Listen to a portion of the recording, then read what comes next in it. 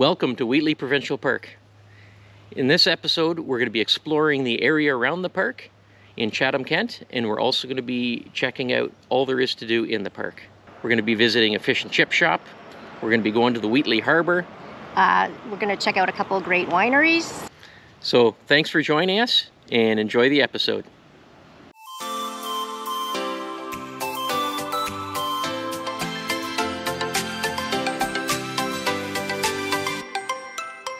Wheatley Provincial Park is the southernmost provincial park in all of Canada. In fact, it's at the same latitude as parts of Northern California. It is a 1-hour drive from the Detroit-Windsor border and is located in the town of Wheatley in Chatham, Kent. It has a 2-kilometer stretch of beach along Lake Erie, with campgrounds placed among several creeks in a forest setting.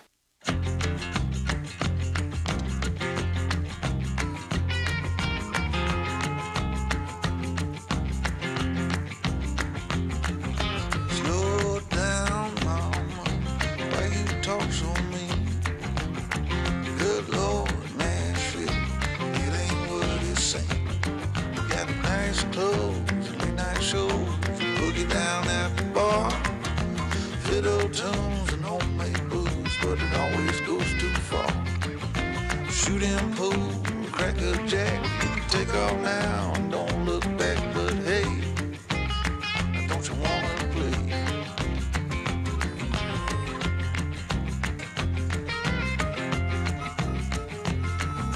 Hold on, sugar, why you look so sad? Come on now, mama. Okay, so this is the little paper. It's not a nice little newspaper type thing. So to fill, we have to go in and do a U-turn and come back and go down here to the fill station. All right. And then we come back here and have to drive through here again. Okay. And then we are in Highlands 91.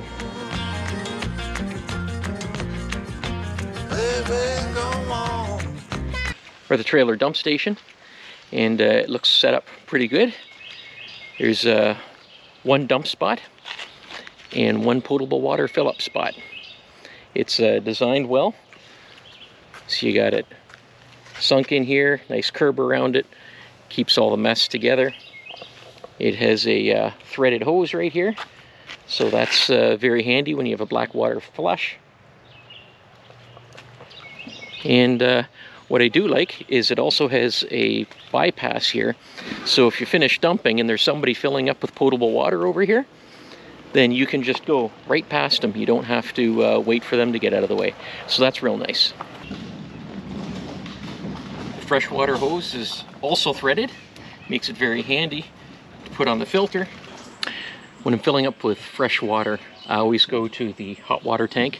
I make sure that the hot water tank is open so the fresh water can go in there. As there's 10 gallons, you want it to be filled up while you're filling up the whole trailer. Open it up, and you know how you open up the tap the first time after you fill it up, especially the hot water one, and it's a whole bunch of pressure coming through and it's spitting and everything? Well, what you do is you release the pressure here. You can hear the pressure being released, and that helps fill up this tank. And then when you turn on the water inside the trailer afterwards, there's not all that sputtering and spraying. Also, you can tell when this tank is full when you open this up and water starts coming out. So just periodically, a couple of times while it's filling up, I do that until water comes out.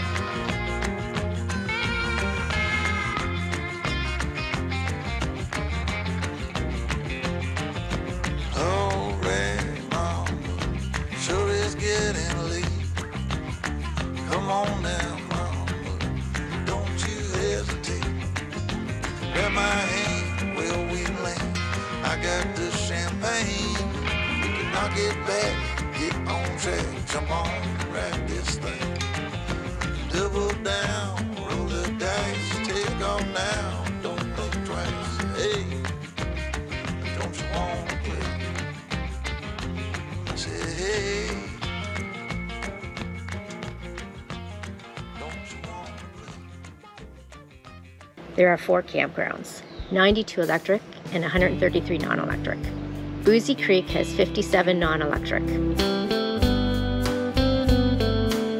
Highlands has 41 electric, 31 non-electric.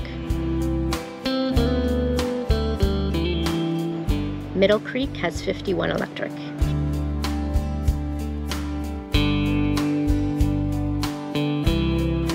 Two Creeks has 35 non-electric. There are 2 group campsites. Each can accommodate 9 to 50 campers. They are non-service sites for tents only, and they have vault toilets. There are a total of 2 hiking trails, approximately 5 kilometers. There are 3 comfort stations, one in Boozy Creek, one in Highlands, and one between Middle Creek and Two Creeks. They have flush toilets and showers. There is a playground. It's actually located right beside the comfort station between Two Creeks and Middle Creek's campground. There is a tiny park store located at the registration office. It just has very limited supplies. There is no visitor center at Wheatley. Boozy Creek and Sugar Creek provide great opportunities for fishing. Lake Erie also provides great fishing opportunities. Smelt, perch, pickerel, and rainbow trout are some of the species that can be found. You can venture out in your boat from the public boat launch or fish off the pier at Wheatley Harbour. There is a 3.2 kilometer canoe route that you can canoe, kayak, or paddleboard on. There are no rentals. There is 2 kilometers of beach on the shores of Lake Erie. Unfortunately, there is no pet exercise area. Point Pelee National Park is a 25-minute drive from Wheatley. It has beautiful hiking trails. It is the southernmost tip of Canada, and a National Parks Pass is required. If you want to head down to the beach for the day use area, you might want to think twice. The road's a doozy. So it turns out, over the last couple of years, the water level's been so high, it completely washed out the road to the beach and most of the beach. There's no beach parking anymore. There's no access to it by car because the road's washed away. So you can walk down to the beach. It is very small right now, but it is still usable. I'm gonna let the sun shine in today.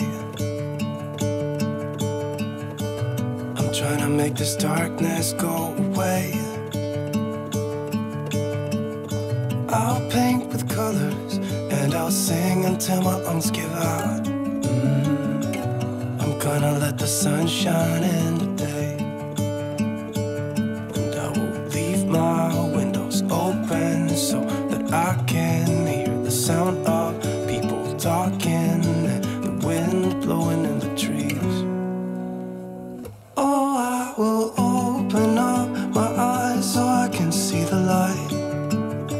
Oh, and I'll try to spread my wings so I can fly.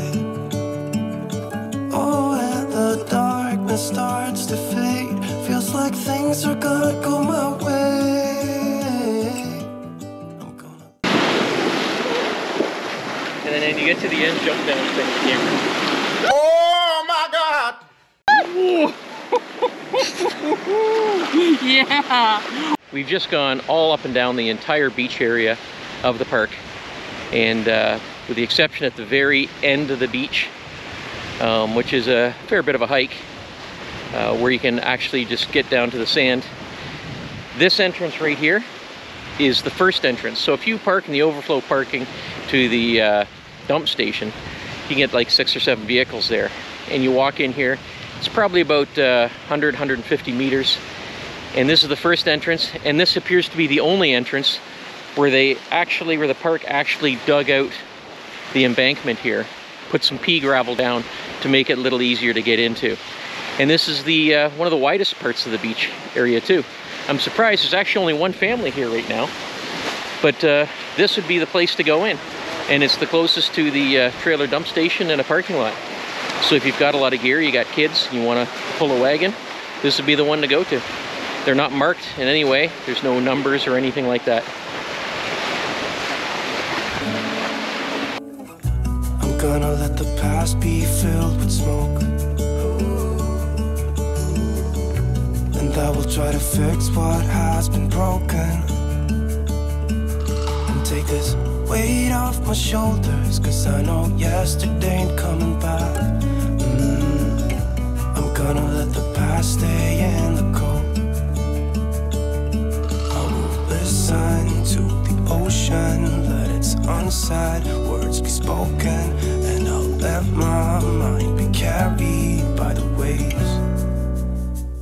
bit of a rain day today. There's a bit of a break in the weather, so we decided to go for a hike. One thing is, thinking about it, on a rain day, you kind of look for something to do, and the data for the phones. A lot of people ask how the cell service is in the parks. Well, Wheatley here, there's a tower just outside of the park, and it gives excellent service for Bell, Telus, and Rogers. So all the big cell phone providers have excellent service at Wheatley.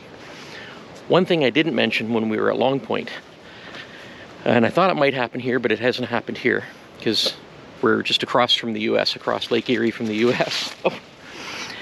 And that at Long Point, at the park, I got a message on my phone, "Welcome to the USA, you're now roaming." So I was a little bit concerned about that, because a few years ago that happened to me, and I got a great big bill, and then I had to call Kudo, my service provider, and let them know that I never left Canada. I was at Long Point. And they were good about it, and they reimbursed me my money, but it still was a bit of a hassle and a bit of a shock to, oh, this is messy, a bit of a shock to get that bill. But this year at Long Point, it did say I was roaming, and it did say, "Welcome to the USA," but I got my bill, and there was no issues with it. I guess they figured it out over the years. Oh, I will open up my eyes so I can see the light. Oh, and I'll try to spread my wings so I can fly. Oh, and the darkness starts to fade. Feels like things are gonna go my way. We're now at the Wheatley Harbour. This is the world's largest commercial freshwater fishing harbour. And if you want to taste some of the fish that comes in from here, that's when you go into town, just down the road, and it's a place called Taylor Fish Store. We're gonna stop in there and grab a bite of some perch, maybe some peckerel, fresh from Lake Erie.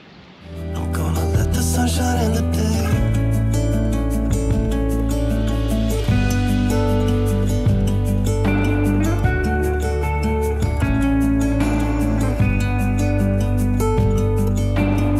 Here we are. Dinner is served. Thank you. Here's John's peckerel. Ooh, look at that. And here's our perch. Oh, there we go. Nice. I would love that. Love a fork. Oh my God, that is so good. There's a perch fillet right there. Very good. Mm-hmm. And I'm not a huge fish person, but Nope. they're really good. It doesn't have all that big Breading. batter breading on it. It's just lightly dusted. Yeah, it's Yeah. good.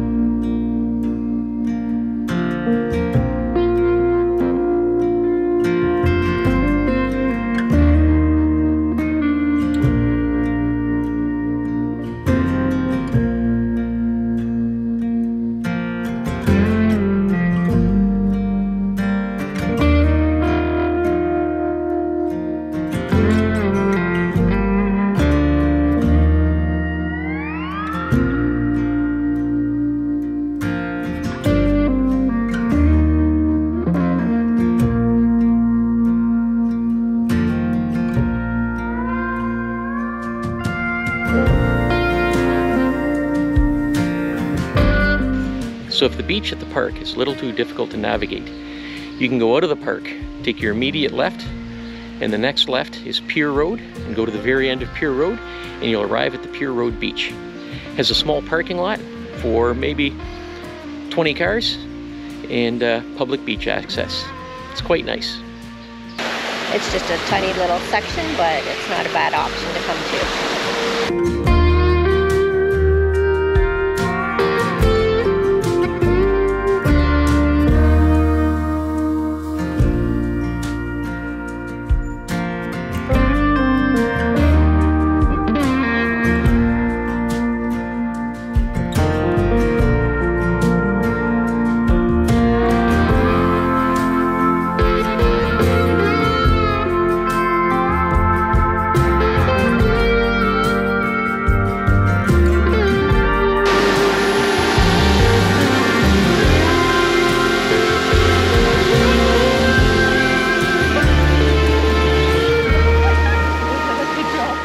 it's time for Cole's Notes, our little summary of Wheatley Provincial Park. Shall we start with the pros first? I think we should. All right. One of the first things I noticed when we arrived at Wheatley was how well maintained, well groomed, well manicured the sites were. The sites were all very private. Yeah, there was a lot of greenery between each site. From our site, we couldn't even see any other sites. You could hear them, but at least you couldn't see them. Yeah, and there's a ton of waterfront sites. We really do like waterfront sites. We didn't have one this time, but there are a lot of waterfront sites there. If you're into golf, there is a 9-hole golf course. I think it's Talbot Trail. Talbot Trail, just outside the entrance of the park. If you're into fishing, there's if you have a waterfront site, you can fish right from your site. There's also the pedestrian bridge, and a lot of people go in the middle of that and fish from there. Or you go into you can go to the Wheatley Harbour, fish off the pier there. Or if you have a kayak or canoe, you can fish in the creeks, or go into Lake Erie if you've got a power boat, because there is a boat launch in town that you can use, and you can go to Lake Erie and do some fishing. It's situated in a beautiful part of Ontario in Chatham, Kent. A lot of greenhouses in the area. Yeah, it's wine country there too, because the ground is so fertile. That's why there's the greenhouses and the vineyards. As you saw, we visited a couple wineries. We really enjoyed that. And we also got to sample the local cuisine. We got some nice yellow perch from Lake Erie. And our friends Sue and John tried the pickerel, and they gave us a little taste of the pickerel. And it was fantastic. It was really good, and I'm not a big fish person. Another thing I liked about Wheatley that I haven't seen at any of the other parks we've been to is the recycling program. They have dumpsters convenient located at each loop, I guess, each loop of the campground, and beside that are blue bins for the recycling. And what you do is you just take a blue box to your site, use it for your bottles, cans, etc. When you're finished, you just put it at your post, and they will drive around and pick it up. Yeah, it wasn't too buggy. We were there mid-July. Yeah, I was pleasantly surprised. There's the odd mosquito or deer fly, but nothing exciting. No caterpillars like we're hearing about in so many other parks. No. Bunnies. There's a lot of bunnies. Yeah, a lot of bunnies. Yeah. And birds. Yeah. Now, there are some negatives to this park. And one of the big things is, and the park can't help it at all, but the erosion to the beach area. That's unfortunate. So we spoke to the campground hosts, Tony and Joyce, and they talked to us about how it used to be in the park. And the day use area was huge. On weekends, they have hundreds of people show up to the day use area. And they had picnic shelters there, they had a children's playground there. They had washroom facilities all along the park or the beach road. They had all sorts of events going on there. Well, all that is gone now. The park road, or the beach road, is completely washed away and had fallen into Lake Erie. Most of the beach is gone. The access to the beach is very difficult. If you have mobility issues, you don't have a chance of getting down to the beach. Sometimes we had some trouble getting up and down to the beach. They just let that area go now, so there's no washroom facilities near the beach. There's nothing near there. There used to be a playground and a comfort station, but that is gone. And you can't drive to the beach anymore because the road's gone. So you have to hike from your site. So if you have a lot of gear, you're going to be carrying it with you and walking a bit of a distance to get to the beach. It was a nice walk down and back. It was. It's nice going over that pedestrian bridge. The other thing, too, which really surprised me, is the access to the creeks. When we went there, we brought the kayaks, as fully intending to do some kayaking, maybe some stand-up paddleboarding in there. But repeatedly, we tried to get down to the creek to go kayaking, and there's no public access. There's no boat launch. There's no area that you can just put your kayaks in. Staff at the park recommended that maybe we speak to somebody that has a waterfront site and ask them if we can cut through and put our kayaks in. But then again, we checked a bunch of those waterfront sites. The water level was too low, so that wasn't really an option. Yeah, for most of those sites, it's a big steep drop off and you can't put them in. Now, there certainly are sites where you can put them in, but we never did go kayaking because there's no easy access to do it. So here's the difficulty. There's no easy access to the beach. There's no easy access to the creeks. So those are a couple of very negative things in my book. Can I just say one more small thing? Sure. Because I'm directionally challenged, I get lost in parks easy. I need it to look more like a neighborhood. I need better signage because we'd go to the end of the street. I don't know which way to turn, to get out, to go wherever I want to go. I just need better signage. Yeah, when you're coming out of the park, right by Boozy Campground, there's a three-way intersection there as you're like exiting the park, and there's no signs to say which way the exit is. So luckily I'm not as directionally challenged and I knew where I was going. But a few times Cheryl didn't know at that point which way we were supposed to go. I just take the scenic route and take forever to leave the park. Yeah. So a little better signage would be nice. I know a lot of parks are in that kind of similar situation. They don't have a very good signage, but... Yeah. We did have a great time though. We always have a great time when we go camping. It is a nice park. You just have to balance the park with things to do outside of the park as well, which we did. There is no designated cycling trails, but you can ride your bike around the campgrounds. There's a little bit of hiking trails, which we did some. Nothing too exciting there. So again, similar to Long Point, this isn't the normal type of camping we do, but we're just trying something new. One more quick thing. Sure. Did you mention about the visitor center? There's no visitor center and no actual store. There's a bit of a store in the check-in, but it's just very limited. Yep. So as far as a rating goes, what do you think for a rating? I really like the park itself, but there was a lack of quite a few things. I might give it a 6 or 6.5. 6 or 6.5. How about you? So we gave Long Point a 6. So you think it's equal or better than Long Point, in your opinion?